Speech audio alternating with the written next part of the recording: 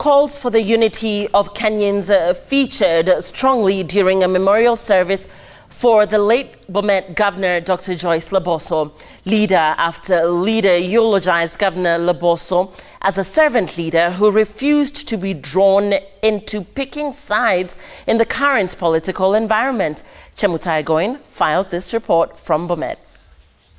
It was the second memorial service for Dr. Joyce Laboso ahead of her burial due Saturday at Fort Tenan, Koru, Muhoroni constituency. The memorial service was held at the Bomet Green Stadium, which had always been the departed governor's choice for her major functions, this time offering Bomet residents a chance to say their final goodbyes. Joyce had put Bomet on the right track in terms of development. Under the stewardship of Dr. Joyce Laboso, Bomet County for the first time experienced tremendous peace and tranquility. But typical of a politician's funeral, there was politics in plenty. She didn't want the relationship between the president and the deputy to be affected by our other politics that you usually hear, Kieleweke, Tangatanga and all that. By the way, I don't know about that Kieleweke and Tangatanga myself. I only hear.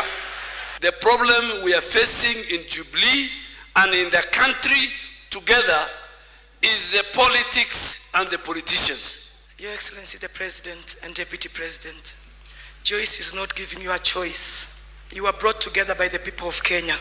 It is only the people of Kenya who will part you, not your differences, not your tensions, not the challenges even of government.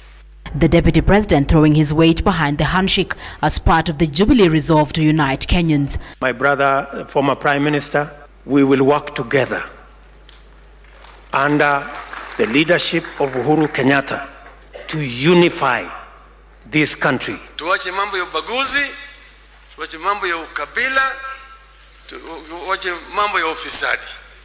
Alafu Kenya itaendelea mbele kwa njia nzuri. In light of the disquiet within the ruling Jubilee, Majority Leader Eden Duale calling his troops to order. Na hasa wakidabama nyinyi wenyewe mnatuuliza. Hata kwa hii mazishi mumekaa kando. Genke moja imekaa huko, grupu nyingine imekaa huko.